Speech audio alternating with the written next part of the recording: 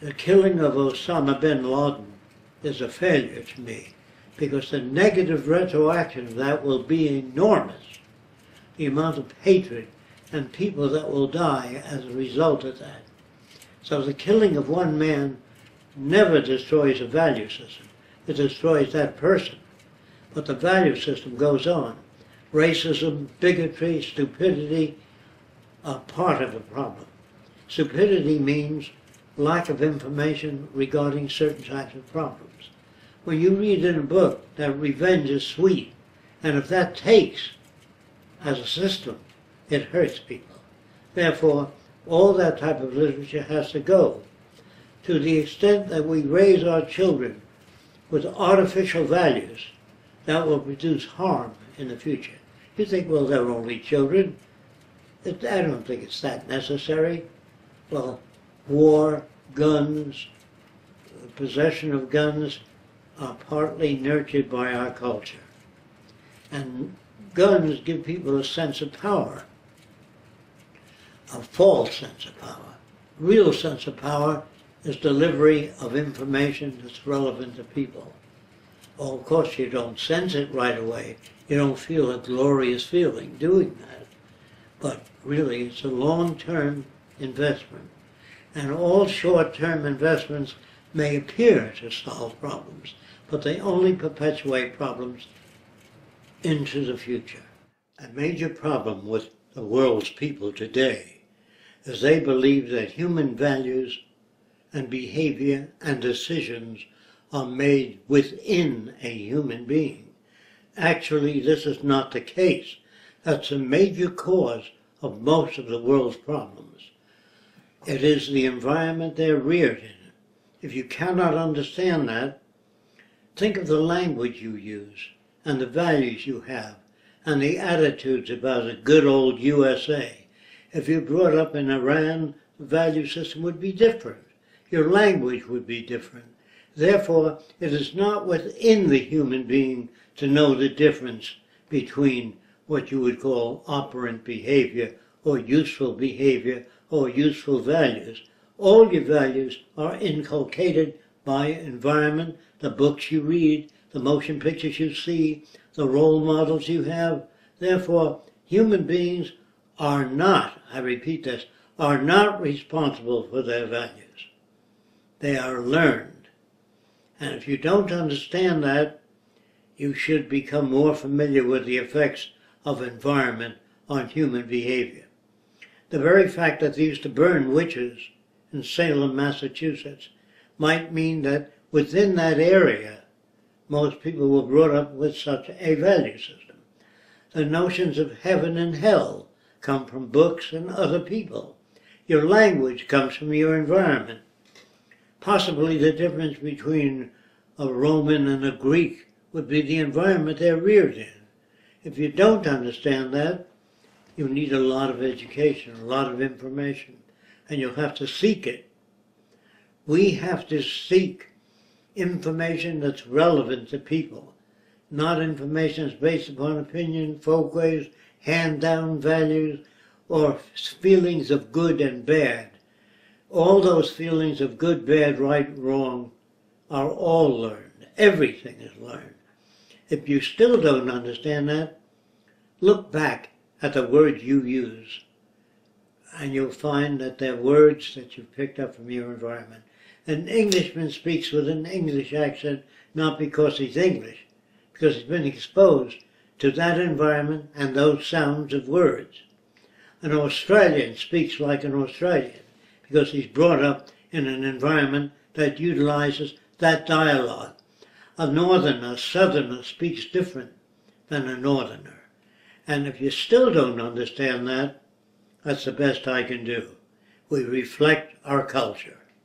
Osama bin Laden is dead, but the value system that produced him is not.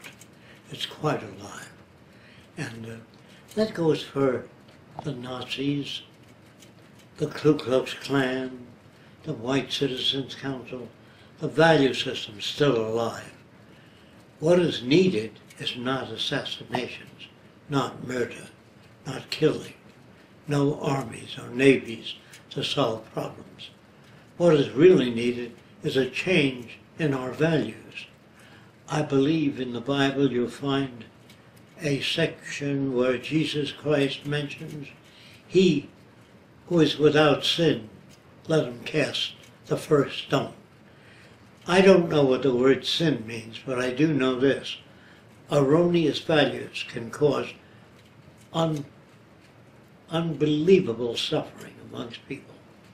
And we, our nation, like other nations, are mainly like children that do not have answers, that do not have solutions of problems, whereby many solutions are violent and they do not solve problems. What is really needed is a change in values, not the election of this governor or that governor. There's no change in values in that. By change in values, I mean living in accordance with the natural capacity, that is the carrying capacity of the earth. And if we violate that, there are all kinds of problems. When you violate the laws of nature, which are really inviolable, they will produce other negative effects. We don't study what the negative retroaction will be on the assassination of Osama bin Laden, but we're building a catalog of problems up ahead. I think that the solution of problems take longer. Of course, a sane solution takes many years, and that is to arrive at a value system that supports nature, the earth, and all the people that live on this earth. If they all go off in different directions and evolve different value systems, there's got to be trouble. And you cannot solve problems by killing people, although most of you believe that revenge is sweet. It is only sweet to the naive and childlike attitudes whereby we feel good when we get rid of a certain person identified with a problem. That does not solve the problem. If you yourselves, as Americans, were brought up in that country where those values are dominant, you will support those values. It isn't killing people that solves problems. It's outgrowing values that no longer work. And this is what we have to identify. If you cannot identify the values that do not work, you cannot undo them. Only through education can we change human values. And what we have to do is approach nations and share with them some of our values, if we can. And if you don't know how to do that, you have to find the means for doing that. It is absolutely essential that we find the means for bridging the difference between nations. And the nearest thing that I know of that can solve those problems is to arrive at decisions rather than make them. Arriving at decisions meaning put all your decisions to test, see if they work. Use scientific scales of performance. And in that manner, we can probably arrive at closer agreements with nations. I believe that all nations need the same thing: clean air, clean water, arable land, and medical and health security, and access to food and the necessities of life. If we fail to work together, attempting to solve these problems, I feel the problems will continue in much more vicious ways, because we're not touching or not addressing the actual manifestation of how these values come into being. And it's only through careful study, not feelings of revenge, careful study, that will enable people to outgrow systems that are no longer relevant. What is needed is a value system that coincides with the nature of human need. Now, not only that, but humans are part of the environment. Therefore, the environment is part of human needs, whether we recognize it or not. Another part of human need is the differences in values. If people all have a multiplicity of values that differ from one another, there will be conflict. How do we go about selecting a value system that makes sense? And how do we go about presenting a value system to people who know nothing about such a value system? I think the best way to do it is demonstration with films. In films we can show how a person feels a volcano is angry. We have to show those movies and the sincerity of the witch doctor talking about the solution. Then we have to show the sincerity of Romans feeding Christians to lions. Then we have to point out a group of people stoning a woman. And when Jesus comes in, he says, "He who is without sin, let him cast the first stone." All of us are erroneous in our values due to the early part of our historical upbringing. We are given a set of values that do not work.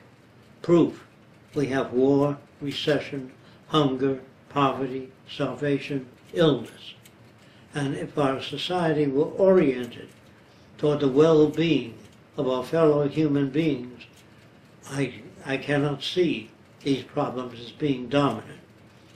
In a society where every man works for himself, individual incentive, working for oneself. If people worked for oneself, there wouldn't be the electric light. There wouldn't be engines that power vehicles. There wouldn't be electrification and reservoirs and water purification. These are processes that help all people. And processes that help single people is a very primitive value system carried into this century, which is really not necessary. However, it appears that humans do not seem to change or improve their value system until there's utter failure of that value system. People trained in the sciences tend to pause a little bit before they accept an idea, a little more than the average person. They try to evaluate it and they figured, well, the man is using a scientific method, he probably draws the correct conclusions. You know, when you have faith in somebody, believe in somebody, a scientist doesn't believe in anything. He either accepts, rejects, or holds in abeyance. That is, does not make a judgment until verifiable evidence is produced. So killing people is not the solution to any problem at all. War is a maximum expression of ignorance.